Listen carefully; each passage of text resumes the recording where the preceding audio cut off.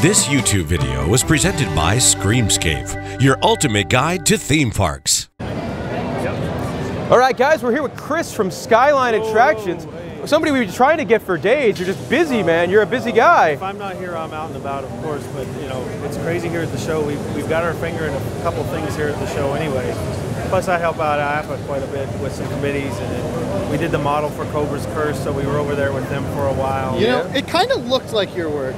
I've seen all your wooden coaster work, and I was like, this kind of looks like Chris. Yeah, it's kind of like a Picasso, but a model, right? But, you know when it's Picasso. But being you guys were right next to the Honolulu hot dog booth, we had no problem coming by and seeing, he's not busy, we'll come back. We'll have a Honolulu hot dog. Yeah. Well, Bill that owns Honolulu hot dog is a quarter partner here at Skyline. We sort of figured something was going on since you guys are always right next to each other. So ultimately the goal is, at some point, when we grow big enough, we'll have a booth here on the floor that will have games and rides and food and a lounge, and basically we're going to gate it and call it our own park. I like it. So the Skyline Park. Yeah. So actually, I think we'll just call it the park. The park. And you know, you'll get a ticket when you come in, and somebody will be at the gate to let you in, and you come in and have some fun. Will there be a crazy couch in there? Maybe, it depends. The crazy couch could morph into something else, though. So, you know, like the super sofa? Silly sofa. It had several names, actually. You know, when we first started to work with the concept, it was probably late summer. And it started out with the same motion, but there was 2 tubs on each end with 4 people in each one, and they could spin. So you could spin them yourself, or they would spin with whatever gravity was throwing them around. So ultimately, we sent that concept out to a bunch of parks that we knew personally and said, "Hey guys, what do you think of this concept? How can we make it better? Yeah. You know, what would make it more appealing for you?" And they said, "Get rid of the tubs." Because one, you want more capacity than 2 children and 2 adults in each tub. So ultimately, it come up to a bench, and it went through another rendition, and we started taking it around, asking people how they liked it. And of course, we found Fun Spot, and they liked it enough to buy it. And so at that point, we went into hyperdrive. On September the 8th, we started producing engineering drawings to build it. So from September the 8th to the show, it went from nothing... From computer to the ride. ...to here. So it's been a pretty crazy time for us. We've literally been working from 8 in the morning till 2 in the morning. Oh. So for the past 50 We have days. not. Yeah. Well, good for you. But we don't build crazy couches. We do not. We build silly sofas. Yeah. Yep, they're not as popular. It's we put Drew on the sofa, and I shake him from behind and yell silly things. I wouldn't ride that. Taco Bell! Nobody would. Yeah, it sounds a little weird, but it's okay. Absolutely. But no, the concept kind of evolved, and of course we can theme it to anything. One of the ideas we had was for a crab, and so the crab would have crazy eyes moving all over the place. But you know, the other thing is the simplicity of it. Basically, the whole unit, it only runs off of 1 sensor. There's no PLC. It runs off just a straight drive. So it's very easy to use maintenance-wise. The system that actually runs it, it's a start button and a foot pedal. And then you have a maintenance jog.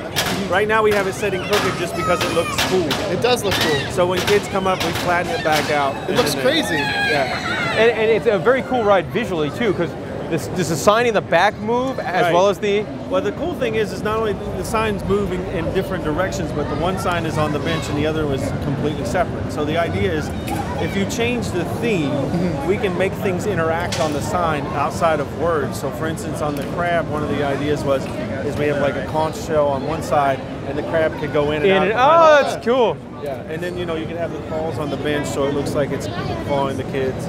Yeah, now it looks like a kid's ride, but can adults ride as well? Yeah, you know, adults can ride in just the middle seats. The rest of them are pretty much the same as you would see on any kid rides. Hey, baby girl, how are you? Are you leaving? Oh. Bye. We'll see you. We'll see you at the pool.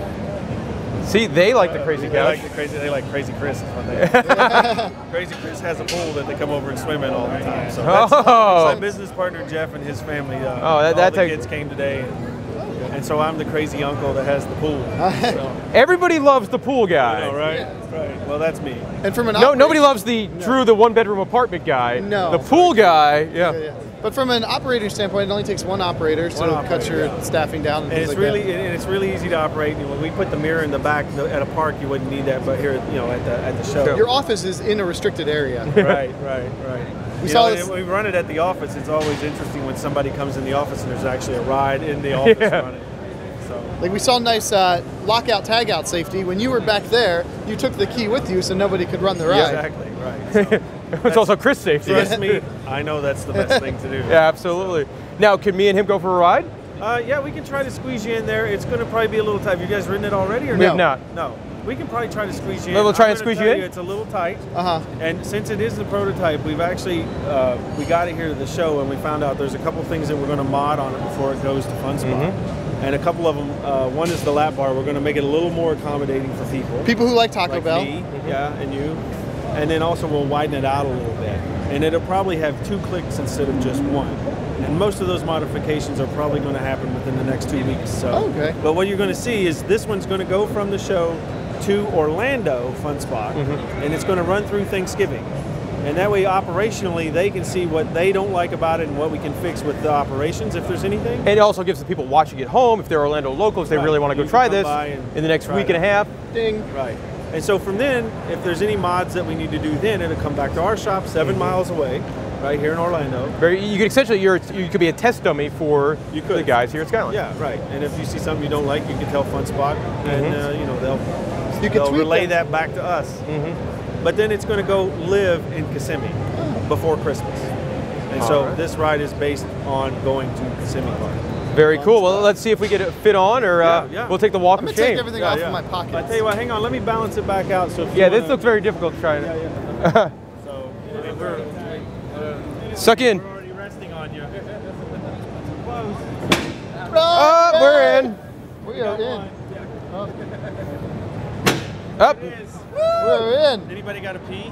Yeah, now That's your problem. All right, so we can go home. Alrighty. we are nice and cozy in this comfy Yeah, we are couch. definitely cozy. It should be called the comfy couch. Or the But cozy couch. things are about to get crazy. All right, you guys ready? We are. Camera ready? All right, there you go. Whee!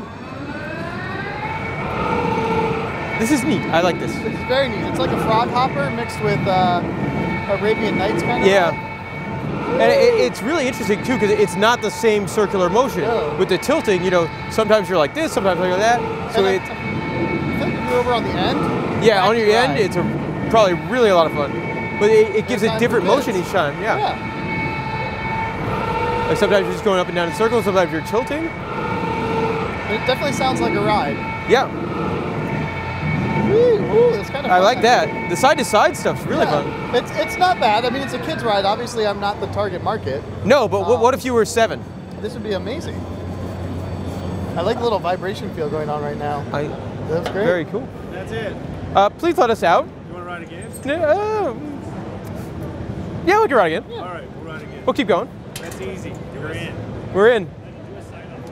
All right, we're going again. Going a second time. Hands up this time. Woo! Crazy. All right. So this has been the Crazy Couch, Yeah.